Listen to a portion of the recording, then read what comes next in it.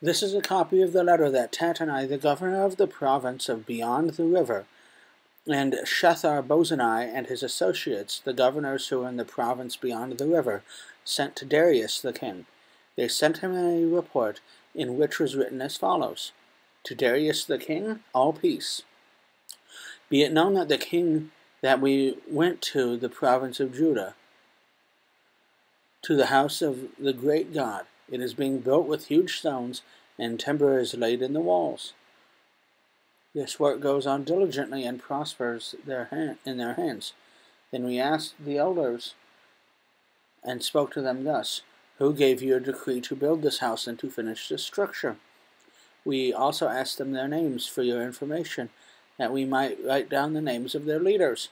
And this was their reply to us: We are the servants of the God of heaven and earth, and we are rebuilding the house that was built many years ago, with a great king of Israel built and finished. But because our fathers had angered the God of heaven, he gave to them the hand of Nebuchadnezzar, king of Babylon, the Chaldean, who destroyed the house and carried away the people to Babylonia.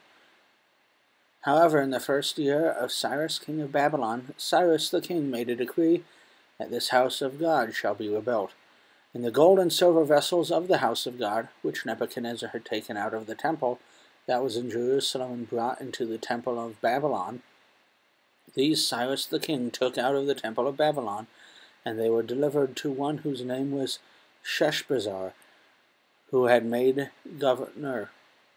And he said to him, Take these vessels, go and put them in the temple that is in Jerusalem, and let the house of God be rebuilt on its site.